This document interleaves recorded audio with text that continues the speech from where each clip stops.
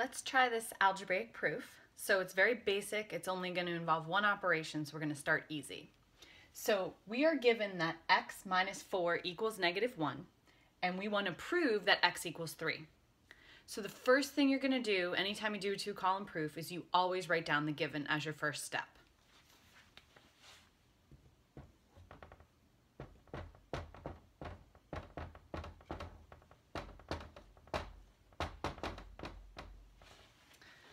So as you can see, the first step is our given, x minus 4 equals -1, and the reason is given. Okay, so now what you want to do is think about how would I solve this if it were just a problem on the paper? What would I do? So you can kind of do some work down here and you can say, okay, well if I had x minus 4 equals -1, all I'm going to do is add 4 to both sides, and I'm going to end up with x equals 3. And that's essentially what you're doing here, but you're going to show it just a little differently. Okay, so for step 2, we're going to show this addition.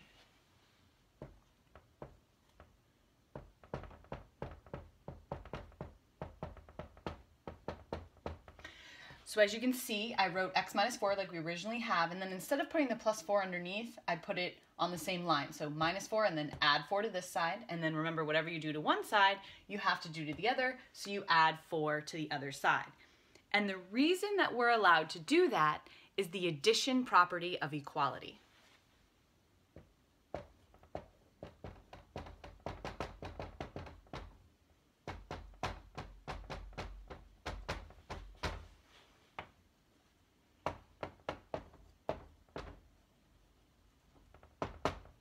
So the addition property of equality, which basically says that we are allowed to add the same number to both sides of an equation, and it will keep the equality. So you can add, if you add 4 to this side, you have to add it to this side to keep the equality. So adding the same number to both sides keeps the equality. So that's what we did. We added the same number to both sides. We added 4 to both sides. Now, we only have one more step.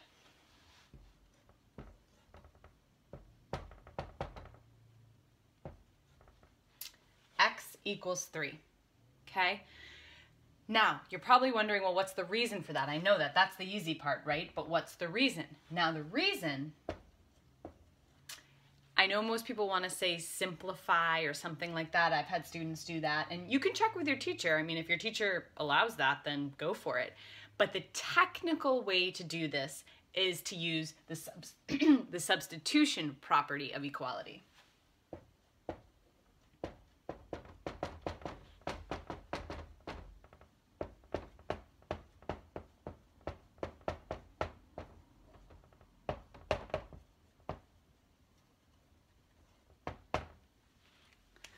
And what that's basically saying is we substituted this piece right here for x, and we substituted,